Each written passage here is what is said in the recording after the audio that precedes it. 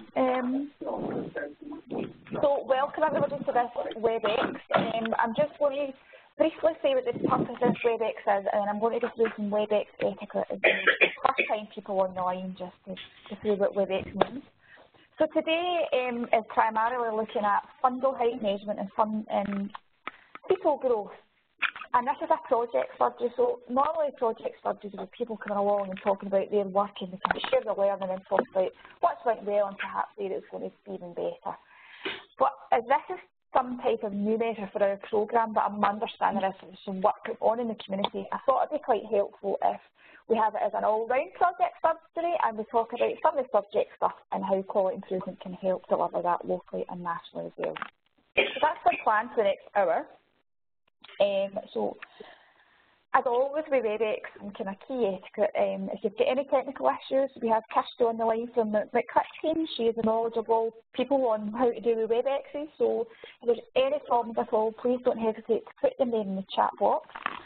Can I just do a quick check-in that people are comfortable with the kind of layout and how to use chat box, and if not, just say me. Sorry, what was that? Are you quite comfortable using WebEx? So if you wanted to ask, yeah, so everybody's all right doing that. That's fantastic. So through the presentation, I've got just a very quick few slides to go through. I'll put the phone in mute for Kirsty will, and then what we'll do is we'll open it up and we'll have a kind of open conversation on some of the topics we're talking about. And that's basically it from us. So let me just get started. Everybody see that okay? Yeah? Yeah. So fundal height measurement. First of all, welcome. So I really apologise, I put a Scottish map on here, which was very quite ignorant of me. I think I've lost my English and Welsh friends at the bottom. So I always like to figure out where people have came from. So what you can see at the left-hand side, hopefully, is some arrows. And you can click on the third one down, the arrow pointer, and perhaps shows where you are. That would be helpful as a generic introduction. So I'm going to start. I think I'm there, so I'm somewhere there. So if you can all do the same, third arrow down, the points on the right, click it with your left if you're on a laptop, and again, roll over the map to see where we all are. And that'll give us an idea. I didn't realise we actually had something visual to look at. How do I actually get into that? Oh, sure. Now, the WebEx presentation that was in your diary, did you get that? No, but it's Scotland. I know that. I thought you might be able to drag it down. So if you've not got the email, that perhaps Kirsty can send that on to you just now. So there's a little link. If you press that link, then it'll come up and it'll ask you for your name and you'll go from there. Right. So I appreciate there's no Welsh and English and Irish. I'm really, really sorry for that. So even if you just want to put an arrow pointing down where you are. Right. And how's it working for people? Cheryl, no, I've done this before, but I can't see any arrows to click on my screen. No, I can't either. How's that now? No, I haven't seen it either, Cheryl. It should be, that's Geraldine coming up. Geraldine. Just managed to work it out. So actually it's probably my fault because I've not pressed all. Oh, I've moved myself, I'm now in some other. Oh, we've got to be on full screen. You have to visualise the screen, yeah. So people are getting it, so it is access open, so it's just left arrow. Down. Oh, I've got it. Yes. Yay, here we go, we're starting to get some names. Found it. Has it? Oh, I'm moving out to see. This is a test of change for me to see if I can use technology. It's not about you guys, it's about me. Well, I've disconnected, so I have to wait and reconnect. No, I can't see any arrows at all. You have to go into the... Oh, I've done it. Okay. Well done. Don't ask me what I did, though. Oh, Geraldine's just moved up to one of the islands, I think. Oh, I'm trying to put it back down into the... Not sure. The smaller screen, obviously. Oh, there we go. There's Jane now. Yeah. So that's just a bit of fun because I realised yesterday we had more people joining, as I say. So why am I head of a Scottish Math one, I never know. But I just thought it would be something for us to demonstrate the kind of breadth of this programme and who we impact and who we reach. And just as a general welcome that we are across the country, but it's great that we can all join this one forum and kind of have a conversation. Cheryl, I'm really sorry, it's Jill here. Where do you find your arrows about? So what are you looking at just now, Jill? I've got a picture of Scotland, a map of Scotland with lots of names on it apart from mine. Okay, so can you see a line down the left-hand side that's got like a pen and it's got a double page and an arrow? It could be that you're... it's the one that says annotation, Cheryl. Yeah. It's the one that says annotation and you click on it and it's got an arrow. On mine. Do you see that, Jill? No, I don't seem to have that. Oh. Well, don't worry. I know where you are. Jill is in the bed area at the bottom right-hand side of the screen. Thank you. And by the looks of it, Claire's flying over to America somewhere. She's getting left and left every time I see her.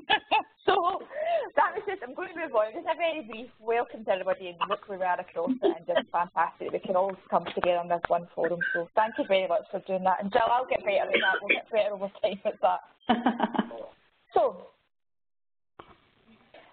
those of you who know the programme, just very briefly, will know that the programme's changing into the fact that we're looking at core and supplementary priorities. So a very quick run through of what that means for the maternity programme. So in the familiar programme, we'll know that we went from 48 outcomes down to 10. And for maternity, that's looking at neonatal mortality rate, and that's a collaborative working with the neonatal care programme on the preterm perinatal wellbeing package. Always need to remember my words when I say that, it comes out all wrong. And we will still be looking at stillbirth rate, but specifically fetal movement, fetal growth and CTG, and yeah, we'll be looking at CPH, continuing on that, and that's about the 4-stage approach that hopefully they're all familiar with by now, and some of the process bundles. And the development of the national news, which is coming on leaps and bounds, and we will hopefully have some progress updates on that by next month. So that's our programme, that's what we're going to kind of hone down and focus on. And today what we're going to talk about is fetal growth. Now, aware this is a new process measure for this programme, so what that essentially means is we don't have established measures as yet. We're still working up in the background with our core focus group. What does that mean for NICLIC? How could we impact and influence an improvement programme that's meaningful and will help us reduce the stillbirth rate in Scotland? So, opening it up to everybody, I wanted to kind of have a real chat about the subject of fundal height measurement. Get to know what you do at both and how we bring in quality improvement in to help start the process off, if you perhaps do it, or if you're a wee bit down the line, how we could use some tools and processes to help with that. And I've got some suggestions on a slide, but I've spoken up, so over to you guys. I suppose the first question is fundal height measurement. Do we do it? Do we practice? Is it a routine practice or a bit fragmented?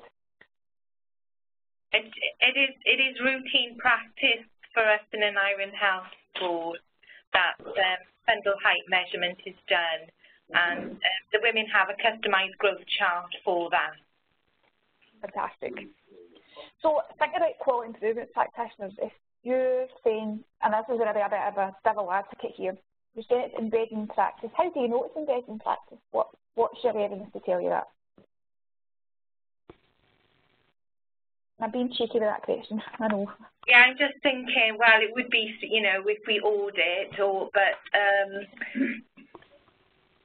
and also, you know, we are meant to put in the weight in the gap grow programme when the babies are born. However, we're not doing that as successfully as we should. Okay. So you know areas that are going well and perhaps areas that require improvement as well. Yeah. But I think both of them require improvement at the moment. Yeah. In Betsy, we're preferred highest in the country for referral and detection of small to gestational age babies. So we know that we're doing really well with our grow charts. So very helpful in this kind of forum, it's all about shared learning. Is there any particular practices or improvement that you've perhaps done that you could share in this forum? I originally was the community matron, and I introduced GAP across the 3 sites that we have for Betsy over 2014-15, and there was lots and lots of errors as we went through. We sent trainers down to Perinatal Institute, and then they came back and trained their teams, and we had doctors also trained. But over the next few years, the errors didn't go down, and the stillbirth rate didn't go down. So I went off for a period with spinal injuries, and I came back and they put me into a new role as improvement midwife, and I was given free rein to spend as much time as I needed to improve our GROW program and our referral and detection rates and error rates. And so in the last year, I have reduced our error rates down from about 40 a month to 1 to 2. We have, as I say, we're the 3rd highest in the UK for referral and detection. I go out, I present everywhere at every multidisciplinary meeting. I go out and I spend, I've covered all the community midwives across the 3 sites and done teaching package on GROW and how we're doing and how well we're getting on. And then I've updated the policy, so that has now gone out, and I've done that face-to-face with all the staff. I do drop-ins on the units, and I have just had my abstract accepted for the Embrace meeting in June. I've done pop-up banners in both English and Welsh for external for the women to remind the midwives about the GROW programme, and also for the staff to learn from the key messages in when they're doing the mandatory training.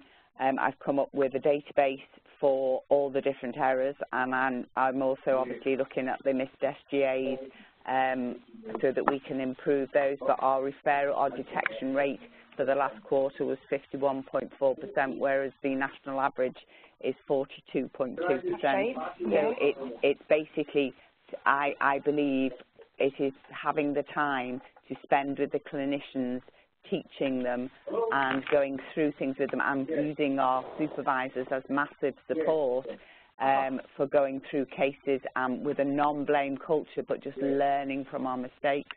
And I have key messages going out everywhere, and I've just got a poster as well which is going up telling all 3 units how well they are doing as well. Oh, excellent. That's a range of activity by the sound of it. And before I hand over, I'm going to monopolise this. How has that then transpired into early outcomes for stillbirth or neonatal mortality, or is that having an impact? Yeah, massive. We went from 40 a year down to 30, and the year before last was 26, and last year was 13. So we've reduced dramatically our stillbirth rate, and I've got a new Excel spreadsheet for stillbirths, and that brings up all the information that we need as well. So we are making massive inroads into our stillbirth rates. Oh, that's fantastic. Has anybody got any other questions? Sounds like questions, anything at all? It's Angela here. Can I just say that's absolutely amazing, fantastic piece of work. Absolutely inspired by that. Yeah. Can I just ask how, I'm not working in a health board any longer, but the health board I worked in, we did use the GAP and the ongoing teaching and education. How did that go down with the staff, the multidisciplinary team, when you started that? Because I know in Scotland not every area uses that teaching methodology for the staff. Yeah, no, we've already started the prompt, so we're doing multidisciplinary training anyway. One of our biggest problems was obviously changing over of staff. So we've had agreed that all of our doctors that come in on a yearly basis go to the Perinatal Institute for training for GROW. We've made it a very high priority, and we do an awful lot of things multidisciplinary now. So we don't have a problem with that, and we have lots of forums I visit, and I will present there to anybody who'll listen to me, basically, and we work together, you know. So, no, we had to resolve the problem where we did have quite a lot of medical staff who really weren't up to scratch. So the answer for that was everybody goes through the training from the Perinatal Institute. Cheryl, it's Angela. I think that is an absolutely fantastic example of a system that knew what their data was telling them. They had the data, interrogated the data, and they knew what their data was telling them, and then set out to do something about it. Yeah. That's just a fantastic piece of work.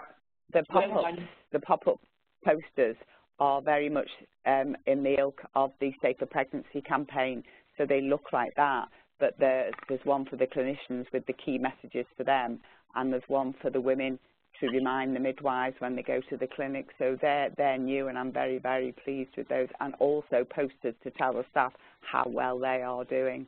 And it's engaging them and supporting them and spending time with them. I've had the luxury of the time. That's what's done it. It's clear here. I'd say, again, I'm sorry I didn't catch your name at the beginning because I came on a bit late. Quarmby. Pardon? Janet Quarmby. Yeah, I'd say it's fantastic work, and I also think it's very, very forward thinking that they've released the capacity for you to be able to do this on a whole system approach, and that rather than just being one small area, which is what we start with. That it's got all 3 sites. Yeah, it's linking it in with other disciplines, or other multi-professional, and also across the sites as well, which is with fantastic. all their different, Anybody else want to make a wee comment? I've got a variety of slides, Claire. I'm just going to read out Jamie's in a minute, but when Angela said that about knowing your system, absolutely. So I've got a variety of improvement slides today as well. So this resonated with me completely. The building the will and the conditions for change, that understand your current system, so you knew the improvement. And I'm wondering, and just looking at Bernie's question, did you have a plan or a specific method to do this? So did you have an aim and a change theory or anything? Can you repeat that again, sorry? Yeah, so I'm probably speaking too fast, I tend to do that. Yeah. So looking at the improvement methodology about developing aims and change theories, and then looking at Bernie's question, did you have a plan or a specific method of improvement to do this? No, improvement projects is probably my strongest point, and it was probably the thing that I enjoyed most in my previous role. So I basically broke it right down and went back to what the errors were, so that I could concentrate on those and pass the key messages back, and then I could share that with everybody. And I constantly audited, and I've also looked at the figures on the GROW website, which is the reports, because nobody had really looked at those, and that tells you a huge amount about what you're doing. So I broke that down, and I spent a lot of time talking to the Perinatal Institute, who are fantastic at supporting you. And I think basically I just really listened to the staff and thought, right, this needs a lot of time. And I'd also had a very familiar relationship with all the community midwife teams, so I was able to go in and start with them really. And then as I realised that the medical staff were a problem, I then moved on to including them as well, and slowly, I'm doing multidisciplinary training this next year within the units now to get the inpatient staff right up to standard. But to be perfectly honest, most of the errors were picked up in our outpatient assessment units, so they were on the ball really. So it's just making sure everybody else gets an update really now. But I think it's just the way my mind works and how I broke it down myself, because I'd implemented it to start with. Another question from Bernie. So how do you track or monitor the progress, Jan? I have an Excel spreadsheet with all the errors on, and I get all the datex on. Basically, at the bottom of it was that we datex all GROW errors. so that I get shared with those as well. So the line manager will usually have a look at them. I will have a look as well, and I look through the case notes, audit the case notes, and then I feel if there's learning, I share that with the line manager and the supervisor of midwives to support the clinician that's made the error, and that's where I started with DATEX reporting. And, you know, I have obviously I can share anything with you all, but this Excel spreadsheet gives you all of the documentation errors and all the growth trajectory errors, and it gives them for each site, and it gives them broken down into community midwife, obstetrics and ultrasound as well. And I put the missed SGAs on the bottom too, and that was my basis of learning what was actually wrong and what we were doing wrong and what we weren't getting, and then I concentrated on those when I went out to teach. Fantastic. What about others in the call? Is there anything that's triggering, oh yeah, that sounds right, or any specific questions, or want to share perhaps their journey as well? Well, I think it sounds, you know, great that how you moved that around, and you know, that's obviously been from having, you know, being able to put the time and investment in, and you know, that is really something that we would like to do. I wondered if you'd be able to share some of that, you know, your Excel sheet, so that we've got a place to start, really. Absolutely, no problem at all. I mean, if it's helpful, you can send it to me quick team, and we can send it out to people on this call. Just as a database. Everybody's happy that we do it that way. Oh yeah. Yep, that'd be great. If anybody's not wanting to save the data, would you just send us a wee kind of email in, or a wee private message on here? That would be helpful. Okay, so that was really a great way to start this call, because that was what we were hoping to do. This is a project surgery about how do we help each other with tools and techniques and overcoming barriers. So I was trying to listen, I forgot where I am. Right. So I wanted to kind of bring up, we can probably drilling down a wee bit about the specifics. So as I said, we're still in a very, very early process, and where it's going to take us, we're not quite sure. But a lot of the debate that's come up is about the accuracy of Simpson's Fundal height measurement. So we can't go in and watch people, of course, and we wouldn't question people's judgment. But is people finding that there's a wee bit of accurate plotting? There's some concerns with that, or is that not an issue? Or generally anything with Simpson's Fundal height measurement, is anybody willing to share some issues or challenges they've came across? Yeah, for us, Cheryl, we've been using the customised growth chart with GAP, and we've been really short-staffed in one area, and it's very noticeable when you haven't got a continuity of carer. The growth charts are very different to what they are if the same person is carrying out the palpation. That's interesting. Anybody else find that same continuity of carer? Yeah, I think that is a common, you know, that you do note that, you know, different people do, you know, will palpate somebody differently. Yeah. It's difficult to get around that without continuity. Oh. Yeah, definitely.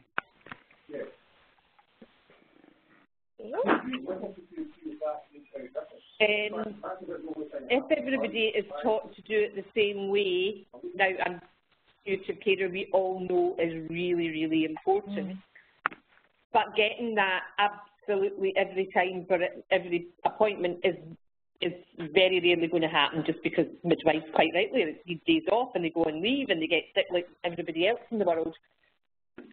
So how do we bridge that gap that says, if I go to see Cheryl's women at her clinic today because Cheryl's on holiday, why am I not measuring it the same way as Cheryl? Why is it making a difference? I think that's one of the questions we've got to ask ourselves. And equally, is there any examples within the continuity where a midwife is measuring small all of the time? And I'm just putting it out there to ask the question. Good question.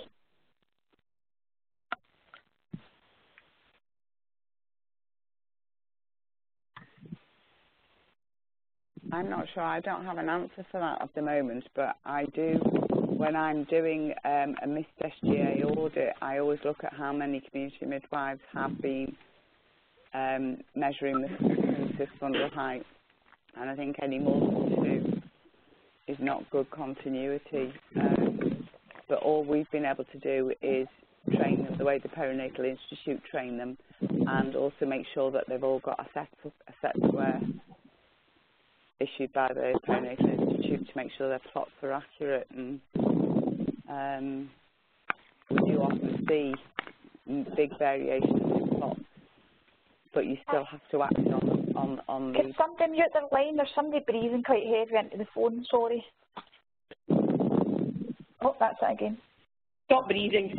Yeah. Stop breathing. Sorry, I interrupted, Dan. Oh, there it is. I can't get into this WebEx, so I'd need an email to send this to everybody. Have we got your email, Jan? It's janet.quarmby, QUARMBY, @wales.nhs.uk. If you could email me, I'll send it straight back. Kirsty, did you get that? Yep, I did. Fabulous. Thank you. So I think, Angela, that we don't know the answer to that, which is it? I don't know. Yes, we don't know the answer, although we do know that continuity of carer is so important. Yeah. Yeah. Yep. What else is in the column? So, does anybody not do fundal height measurement? I suppose that's a question. Is there anybody still doing the old-fashioned way of looking at the landmarks and going from there? No. No. No. No. No, it's Jill here from Borders. Just to say, I suppose because most of us now have Badger in Scotland, when you do an abdominal palpation, that's one of the boxes that you have to fill in. You know that you've done fundal height measurement and it's measured in centimetres. So that's really pulled us away from, writing things down like fundal height equals dates and that sort of thing. So I think for us in the Borders, we have been following the Perinatal Institute measurements as well, but certainly from one good thing about Badger, will I say, is that we are all filling it in as measured in centimetres, yeah. And I think probably with Best Start coming in Scotland and the Best Beginnings in England it's called, with the continuity of care, hopefully that should get a little bit better. We'll keep our fingers crossed about that one. Yeah. But there always will be a bit of a variance in individuals' measurements. Yes. But what we shouldn't be doing is when women are referred in by community midwives, we should not be remeasuring. And I find that happens every now and again. Well, that's a really good point, actually, and something that the group brought up, this core focus group we've got nationally, is round about fundal height measurement at scheduled antenatal appointments and making sure there's a 2 to 3 week gap between them. Yeah. And I'm wondering if that's a problematic part of an improvement. Maybe we need to be looking at nationally, has it been done too much? And I'd be keen to hear other people's thoughts on that if we find that specific to the board that measurement's been done. Say, for instance, a lady changed triage, and then the next week she's got an antenatal appointment, and the next week she's back in triage for whatever reason. Is she being seen and being measured every week? Yeah, we get it occasionally where there's only been a week, and I always feed back to every clinician that has done something not within the policy, because we have to all do the same thing. What's other people's thoughts on that? Whatever else we're talking about?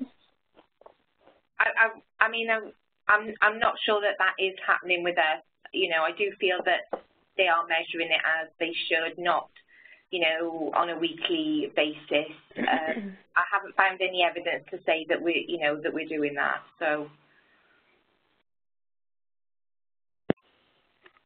I think we aren't either up in Highland, but I think as working as a community midwife myself as well as team leading, I think on chatting to the midwives, they find it quite challenging when people are coming in maybe weekly for appointments. You know, they do want to carry out a full check, so it can be quite challenging. I think that's what personally, that's what I find. It can be quite challenging for them. Yeah, yeah. Okay. I'm just going to go back a couple of slides. Done that one. So as an improvement organisation, we always like to bring improvement in. So I'm hearing a lot of really good stuff, but a lot of challenges with perhaps there's areas for improvement. And thinking about skills for improvement, we have the improvement guide. It's our Bible about how we support change with data and development change. So I'd start that there for people to look at. But have you heard, this is probably a bit about the human factor of change. Have you heard of Everett Rogers? Anybody? He's the founder of that concept of kind of early adopters. He was the first to say this, and you can see his title at the side. And he talks about, if you get an idea, don't make it complex. Do something that's going to spread naturally. So if we start with fundal height, something that's going to give an advantage. It's easy, it's simple, you can trial it and you can observe it. So that's the kind of foundations I try and stick with at any changes I'm doing. So for yourselves at board level, if census fundal height measurement and the measures round about that was something you were looking to improve, I would absolutely be having these 5 key concepts at the back of your head and think about what's the advantage. So the advantage for the woman, advantage for the clinician doing it. Is it compatible with the evidence? Is it compatible with practice? How simple is it to follow? There's nothing worse than a change concept that's 4 pages long. Easy, simple, but something that you can trial, but it's not permanent into practice, that you could test it and go, this isn't working. And I suppose maybe census fundal height is probably not a great example because you either do it or you don't. But I've heard kind of lots of challenges round about simple things as measuring tape. Is that a challenge in community areas? Are people using their own? Are people using single tapes and having to reuse? I'd be keen to hear people's thoughts on what they're doing at board level on that. I've heard different stories.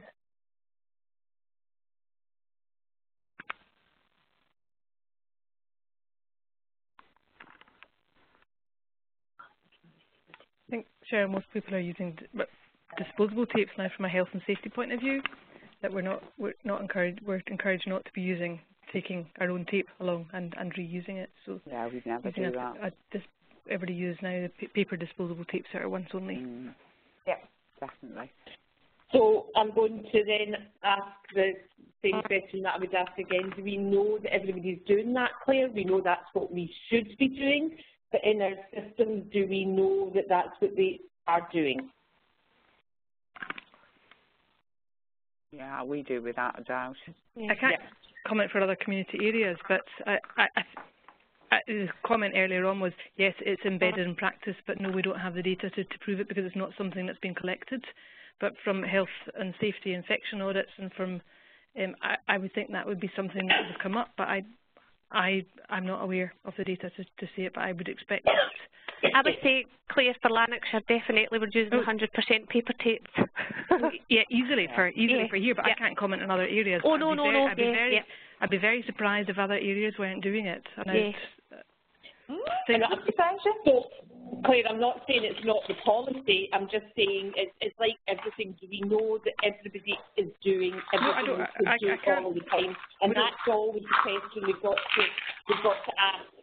I agree. I said we don't have the data on it, but I would have been surprised. That's all. Yeah. So each system needs to know that they've got that right as a starting point for moving forward.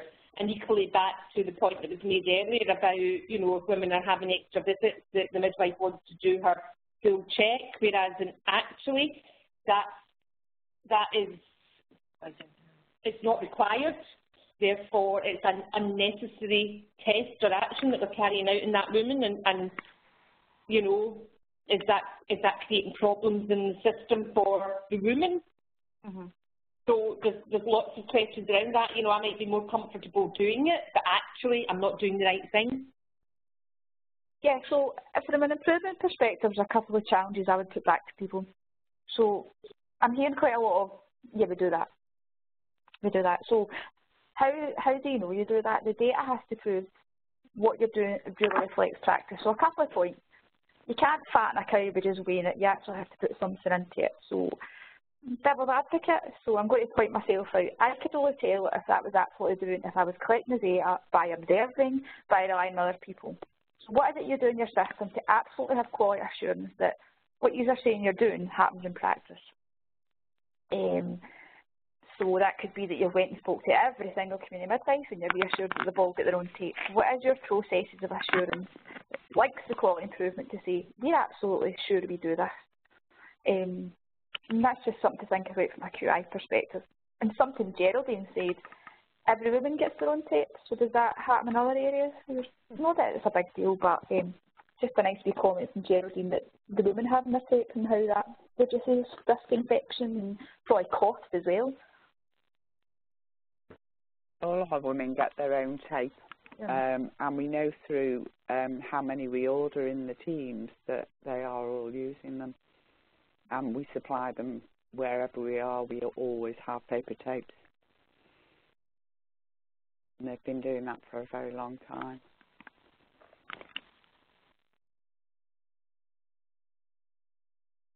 Okay. If people want to move on to fetal growth, and some conversations around about that. So to start it off, let me go back. Myself and Claire and Angela are involved with the Scottish Stillbirth group, and probably folk have heard me speak about this before. And the conversations that are going on just now between the executives in this group is, what is the best growth chart to use for women in Scotland? So currently what we have is the handheld records that are in BadgerNet, or they're handheld, whatever way you have your patient records. And then some of the patient records, people are still using the chitty charts, the old chitty charts. Now stop me if I'm wrong, Claire and Angela, because I can get mixed up sometimes.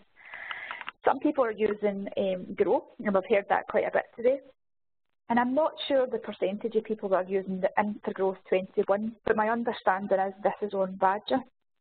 So what the Scottish Stillbirth group are doing just now is appraising all the data, all the trials, all the research is out there to suggest for a Once for Scotland approach, perhaps what growth charts we should be using for the women of Scotland.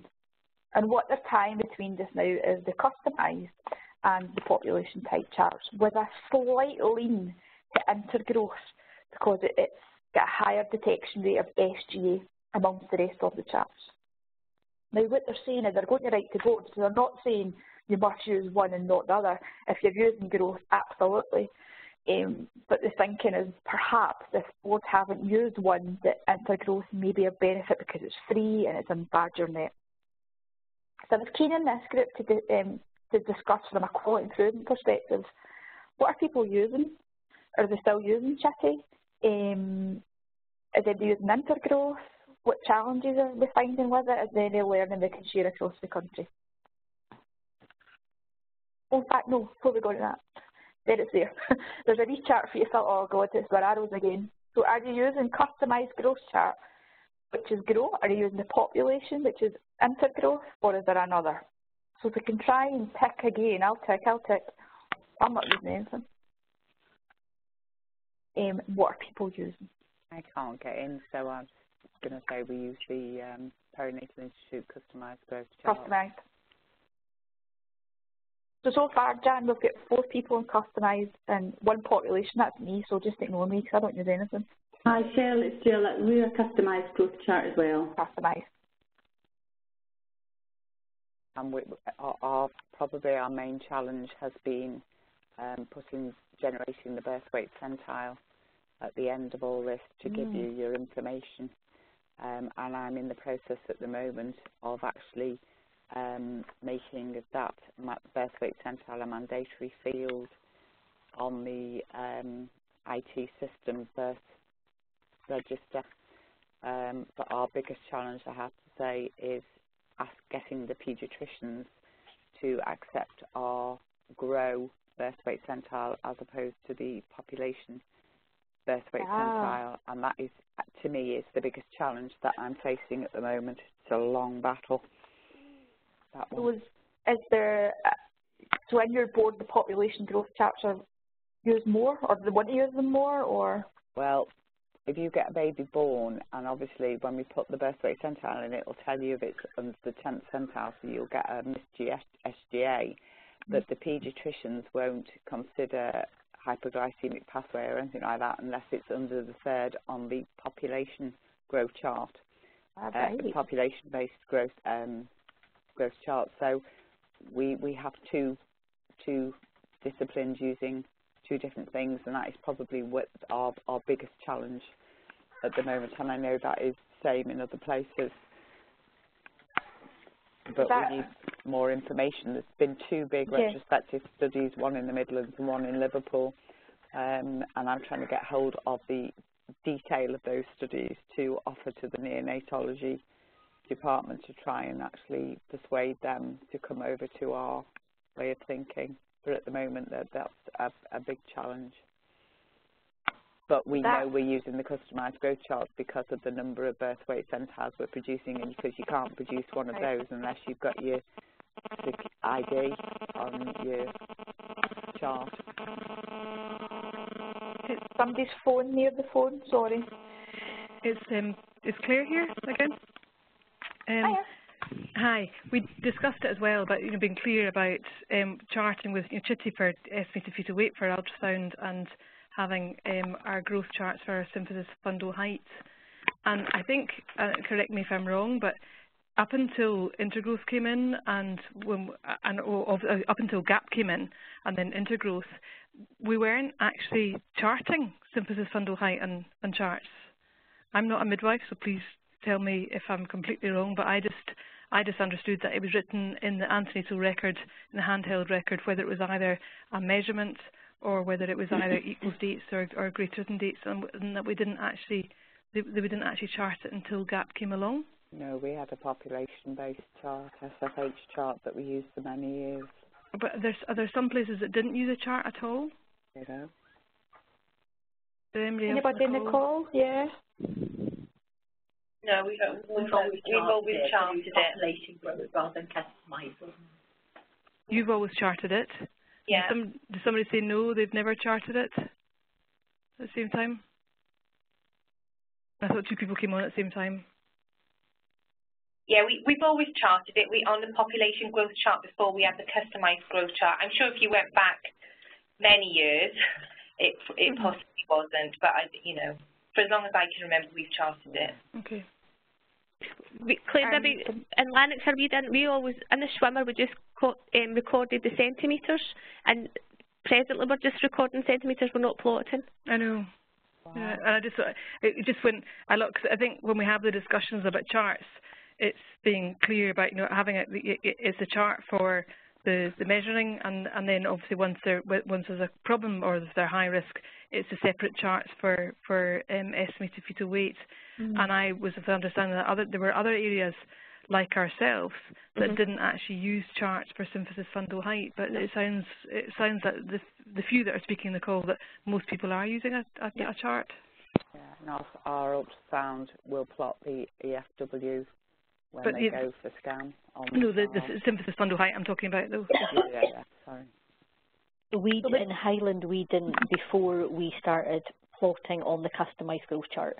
Now we plot the weight, the estimated fetal weight, and the fundal height measurement. But before that, we, like yourself, just documented it in the swimmer, and there was no chart to plot it in.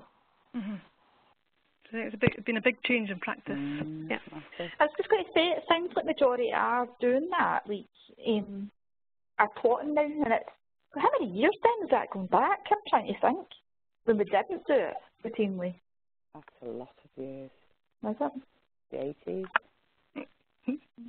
maybe. I think we're 30 years behind you. Yeah. 38 actually. Yeah. Oh, okay. So that, I can't think what that one is. So are most people of the opinion of growth is the chart we'll use and the customised charts, or has anybody thought about, we're going to go to the population type charts? Keen to hear people's opinions and thoughts on, as a board, I know you're only there one person speak about our board, but just thoughts on charts in general. We've got Integral with Badger in Lanarkshire, and it's auto-plotting already. However, we're still thinking about Grow. Okay. So the tool is still towards Grow from GAP. Anybody else? I think that seems to be the national direction, is Grow. Yeah, it does. And nobody's still using Chitty charts? No. No. Sorry, Cheryl, nobody's still using what? The Chitty charts. I think, Claire, correct me if I'm wrong, do we, is it not the ultrasound department that are using the Chitty chart? Yeah, Chitty's for scan. When they're doing their estimated fetal weight? Yes, so is people's ultrasound department still using the Chitty charts? No. No. Yep. I've seen them. Some of our consultants have used them, but they're not standard practice, to be fair. Yeah.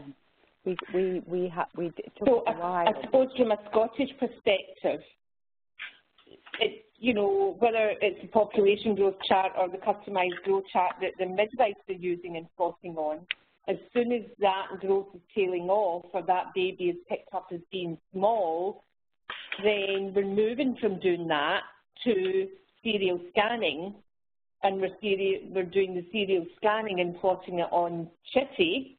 No, we don't. But it shouldn't be, if you're on Grow, your estimated fetal weight should be plotted on Grow as well, on the same chart. Yeah. But not every unit in Scotland, is my understanding, is using Grow. Yep. No. So, and that was the whole thing that the Scottish Stillbirth Group came out of. So once we have picked up that this baby is vulnerable, it would appear that from retrospectively looking at information that we're not necessarily using the best chart to continue to monitor that baby's well-being. Yeah. Am I correct, Claire?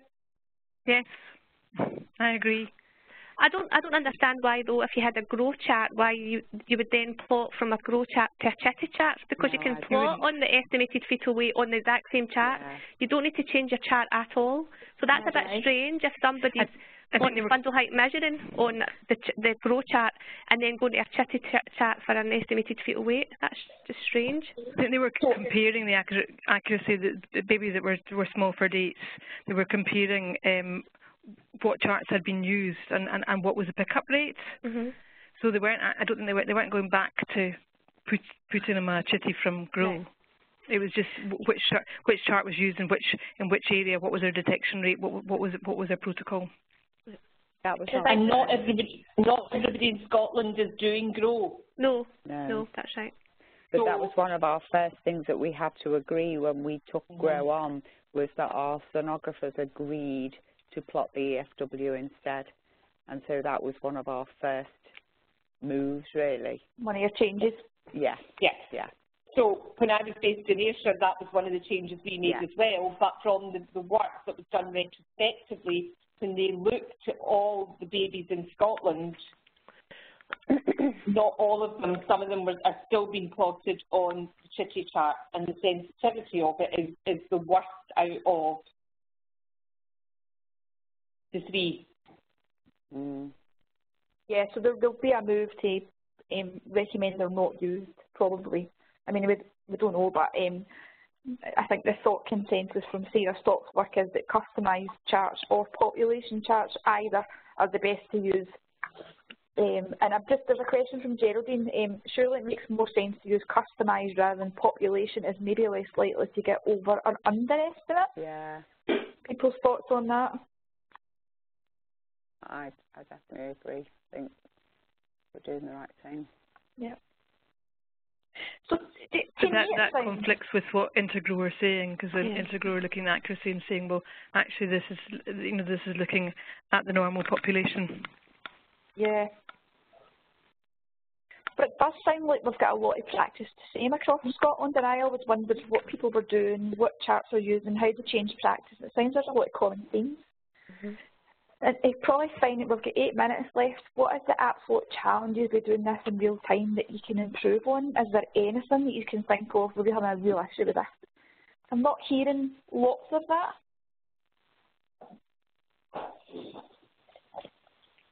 think if the communication between the midwives and the doctors, sometimes they break down because the doctors don't plot, but our biggest basic problem is our scan capacity across Wales. That is our challenge, getting these women scanned in an appropriate time slot if we have a slow growth or a static growth. You know, that we must have a plan if we cannot get them in for their scan before then. So that's our biggest challenge at the moment, I think. Would others agree or have different challenges? I think, yeah, we do have a problem across Wales with the scanning, but I think one of ours is trying to get the data for how, you know, an accurate measurement of our small for gestational age, really, and that's about putting the birth weight in. So that's something we've got to target. And are you happy that certainly when you with ultrasound scanning, are you happy that it's transcribed accurately from the scan to the false positives are very low, so you know their accuracy is constantly monitored and it is very good. We get the odd one. Because some people obviously, if they've got an electronic ultrasound program, it does it automatically for them. Yeah, it does. Yeah. Yours does. We get the odd one. We've had one that was under the 10th and came out at 4 kilograms, you know, but I can, over the last 4 years, I can say there's only been 1 or 2. So on the whole, they're accurate. But as part of our missed SGA audit, we're looking at, you know, the last EFW of his one and the weight of the baby, you know, when it's born, so it's correlating. That's two different things. That's the quality assurance of the actual process of the ultrasound. Yeah. But if they weren't using an electronic ultrasound, as in what the estimated fetal weight was calculated at scan, is that then, you know, those that have an electronic system, that then is plotted as the same one, regardless of whether it was an accurate measurement or not. But those that use paper records, then there may be an additional error coming in charting records, so, charting it. Yeah, we don't find many errors on the plotting of scan. What about others? Is that quite true for others? There's a lot of false positives. False positives, is that right? What I'm saying here, excuse me, don't work clinically anymore, but there's not a lot of false positives in terms of scanning for weight. Am I saying that right? I don't know if I'm saying that right.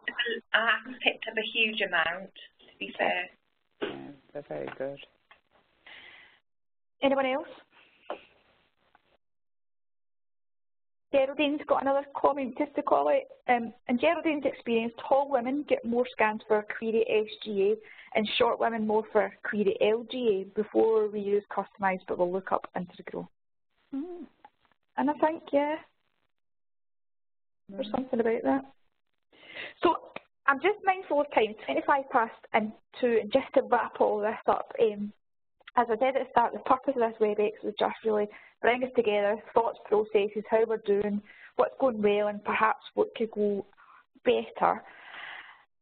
I'd be keen to hear other reflections, especially Claire and Angela, but from my reflection, I think sometimes Fundal height is something that's done in practice by the signs of it. Growth charts certainly are probably the tool of use, and there doesn't seem to be huge issues with accurate plotting. And I really want to thank everybody in the call, but Jan, your insights have been valuable today actually on your project and what you've been doing the last 4 years, and we'll definitely be in touch. But I'm going to hand over to Angela and Claire if you've got any final thoughts. I would just go back to, I think that was a nice summary, Cheryl, but I would just go back to Angela's point earlier on saying that's been that's our opinion in Scotland, that we don't have issues with, you know, accurate plotting, that we're all using the same chart. I mean, my understanding is a lot of people are moving away from GAP because or GAP and GROW because they didn't have the capacity, and those kind of change in favour. But I think it'd be a really nice exercise for us all to look at, you know, what charts we're using, and test it and have sample the accuracy of the plotting of SFH. And estimated fetal weight, and then decide, is there a problem? And if there is, well, we maybe need to do some focus work on it. And if there's not, well, it's not our priority. I agree. Yeah, so I'd just like to add a comment that I think what the work in Wales has proven is that you do that education and training, and that it would be good to be assured that across Scotland that education and training was in place for all staff, not just new staff coming, and not that presumption that I've been a midwife for 20 years, I can do it, or I'm a consultant, I can do it. So I think that's very, very important around that, and then we know that every woman is having her fundal height measured the same way, and then the discussion goes on to which are the best charts for plotting and how does that move forward, and are there still units in Scotland where when we're doing an estimated fetal weight and ultrasound we're using chitty, which has been shown not to be as sensitive as we would want it to be. And equally, again, do we know our own data in Scotland? Does every unit know how many small for gestational age babies it's delivering? And some units will, because they'll be using gap and grow. So whether they then look at that in detail or not, we don't necessarily know. So I think there's still a few questions we need to answer. Yeah. But fantastic opening conversation to get this going. Oh yeah, really good. Any final thoughts from people on the call? No, it's just nice to hear what everybody else is doing.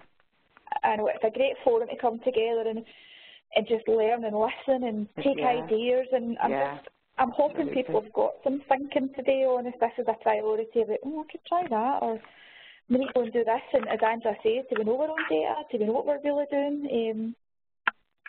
But as a final thought, I'm keen to hear from people on the call. Is there any last thinking?